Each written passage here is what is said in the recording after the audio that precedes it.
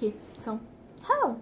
Hi, So I'm Kheisya, and this is my friend. Leva. So why are we here, Leva? Okay, so today's topic we are going to talk about education. Ugh, boring. Yeah, it kind of sounds unexciting. I mean, before we get to the point, I want to ask you guys some question. I mean, how's your day? How's your school day?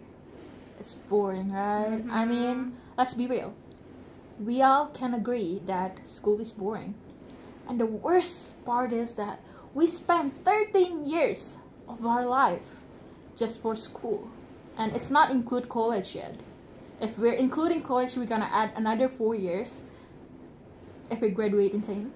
Oh, yeah. Okay, so we spent 13 years, not include college, of like 1 year of kindergarten, 6 years of elementary school, another 3 years of junior high school, and then another 3 years for senior high school. So what's the point? I mean, this whole long journey. Like, let's be real. Between me and you, we are gonna forget the subject that we learn in the next 1 year. And maybe worse, some of you guys might even forget the next second that you step out of the class. Yep. So, why are we here? Is there any point at all? I mean, let's be real. It's not, like, there's 90% chance that it's not gonna be used in the future. Like, if we are born to be a musician, we're not gonna need to learn how to solve algebra. Or even those biological things. those biological things, those science things, like, we're not gonna need that. So there's no point at all at school, right? Yes, it is. So why are we learning all of those? So now, I am here to tell you guys about the importance role play of education itself. So, Is there any? there is. So let me explain to all of you.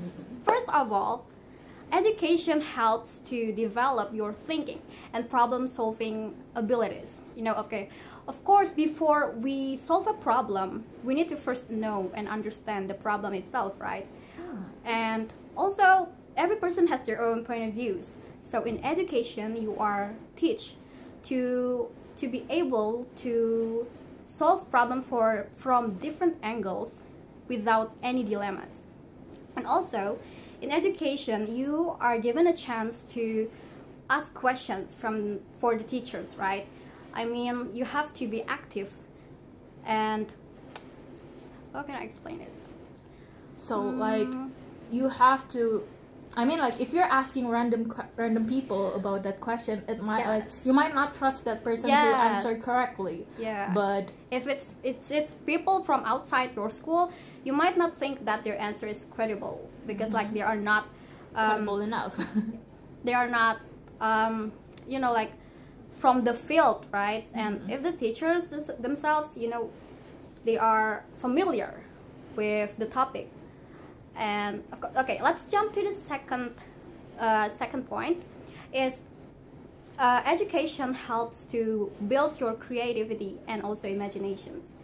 And okay, I think that in this technical era, these two qualities have become indispensable. And yeah, I mean, I agree.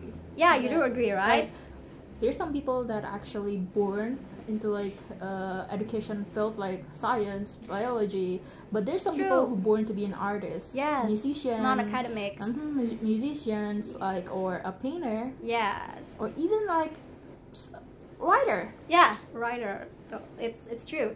Of course, I mean, there are also lots of kids that are not interested in this field, in art things, but in education you are taught about like from music to drawings, right? And actually you might think that this is not important, but these art things is actually building up how you think critically about something, about an idea. Let's say in the future you have a small business, or you are working with someone that requires you to think creative. Yeah, think creative, right? And from this education you are able to think of a new innovative ways that difference your ideas from the others that has your own characteristic way. So like, it's like a unique way or unique characteristic of your own, right? Indeed. Indeed. Okay. That's what education taught you. Also, the last one, you are also taught about emotional intelligence. I mean, we all knew that kids these days throw a lot of tantrums to their parents, right? Or to their teachers. And in education, you might think that you're just learning about all of those subjects. But actually, no. It's also about how you improving your personal image, how you behave to each other, to your friends, to the people older than you. It is also important. So it's like an attitude of yours. Yes. So. You know how you control your emotions. It's also important because not every people can control themselves. Like maybe maybe you are 20 years old, but still throwing tantrums. Yes, like childish. Now in education, you are able to, to behave. So in education, also teach you how to respect others, how to control your emotion, and how to explain yourself without hurting anyone. Yes, feelings, right? True, indeed. So yeah, those are, you might think you cannot get from education, but it's actually very, very important for your future.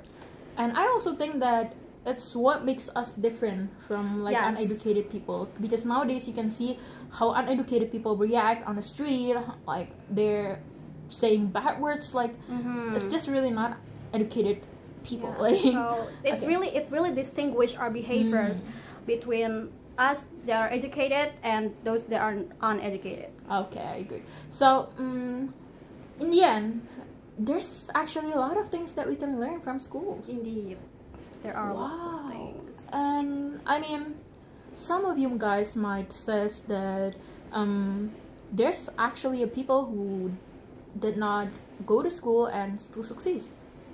I mean, there is. I'm not gonna lie to you, but there's some people who actually not going to school and still success in life. But are we gonna depend our life on that? Are we gonna gambling our future based on that mindset? Based on that mindset, because let's be real. If you're talking about chances, there's actually a bigger chances for educated people to be succeed rather than uneducated people. Is there any chance for uneducated people to be success? Yes, there is, but there's small chance because nowadays, I think education is pretty needed in the social life and work life. And I mean, if we want to be respected, we need to respect others, and we need to learn how to work in team. We need to learn how to be creative, and I think we all learn that in school. And it's not because of the subject, but because of the social interaction that we have in school every day with our teacher, with our friends, with our group members. And I think it's pretty important. Mostly or even when you join extracurricular, you also get more point of that. And I think it's pretty good for you to learn how to socialize and how to work in team. Yeah, you must keep in mind that education is not only taught you about hard skills but also soft skills. Okay, so thank you for listening. I'm Kheisya and this is my friend Leva. Thank you so much. Thank you for your time.